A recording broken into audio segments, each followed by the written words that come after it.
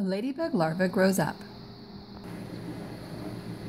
A ladybug larva grows up by Katie Marsico. What is a ladybug larva? A larva is a baby ladybug. Ladybugs are insects.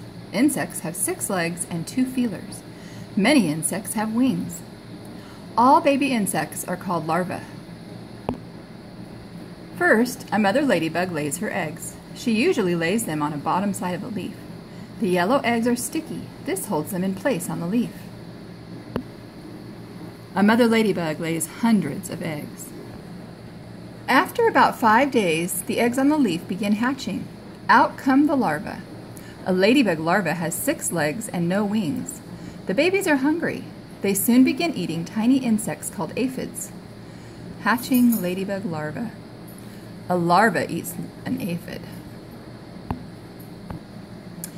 The ladybug babies begin to shed their skin as they grow. This is called molting.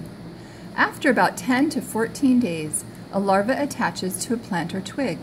It stays very still. A ladybug larva usually molts 3 or 4 times. Suddenly, the larva's skin seems to split open. Out comes a ladybug pupa. A ladybug pupa has a hard shell and does not move much. The ladybug is getting closer and closer to being a grown-up.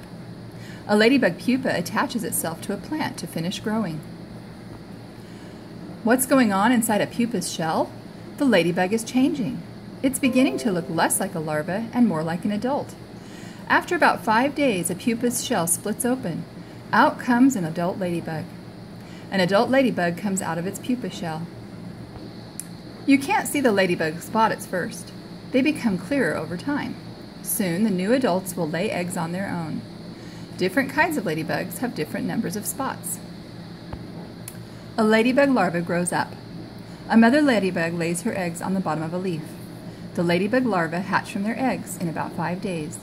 The larvae are hungry. They gobble up aphids on the leaf. A ladybug larva molts or sheds its skin 3 to 4 times. After about 10 to 14 days, a larva splits its skin. Out comes a pupa.